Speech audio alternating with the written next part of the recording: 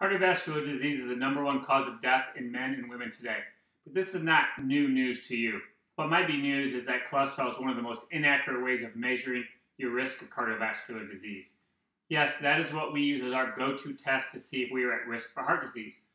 These are the startling facts I share with my private nutrition clients to ensure that they don't have this false hope that everything is great with their heart because their cholesterol test says so.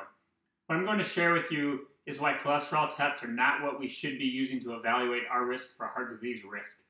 Did you know that 1 out of every 4 deaths in America is related to heart disease? That means between you and 3 people you know, statistically, 1 of you will die from a cardiovascular related condition.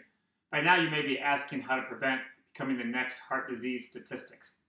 Symptoms won't tell you a thing. There are virtually no symptoms of high blood pressure, atherosclerosis, or coronary artery disease.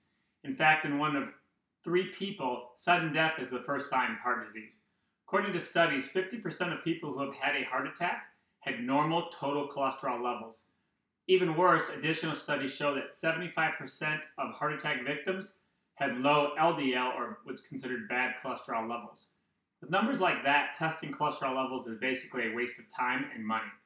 Fortunately, there are better lab tests to evaluate your risk of becoming a statistic. However, your doctor has likely not heard of all these tests, and you'll have to request them.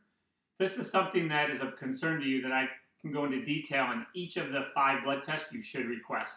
Click the button right now to go to the page where you can request my report that lists out each of the 5 blood tests and why they are more effective at measuring heart disease risk than a cholesterol test. When you click that button, you will be able to fill in your email address so we can send you this report.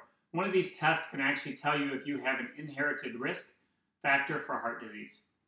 Click the button now to learn which test you need to ask your doctor to order.